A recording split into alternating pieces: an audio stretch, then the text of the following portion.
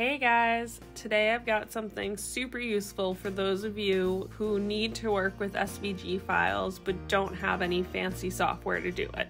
We're diving into Vectr.com, a free vector graphics editor that's perfect for our needs. Let's jump right in by heading over to Vectr.com and hitting Use Now to get started.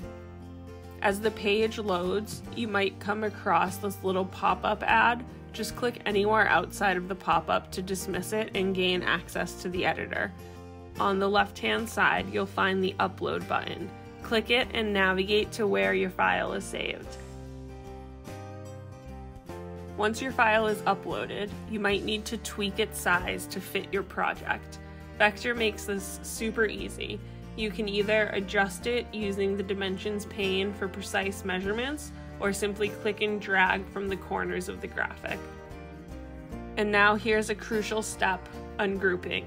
Make sure to do this so that you can edit each layer individually rather than the whole thing at once. It gives you much more control and flexibility over your design. With Vectr, the possibilities are endless. You can change colors, add elements, and explore a bunch of other cool stuff. I urge everyone to dive in and experiment to see what you can create.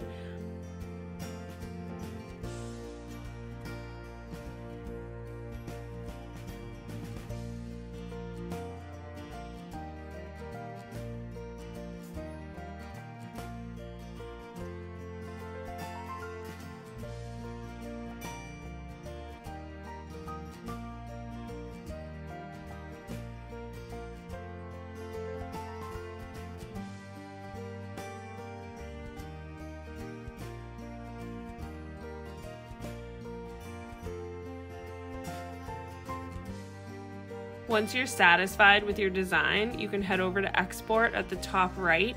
A new window will pop up where you can fine-tune your export settings, such as choosing the file type and setting the size to suit your needs.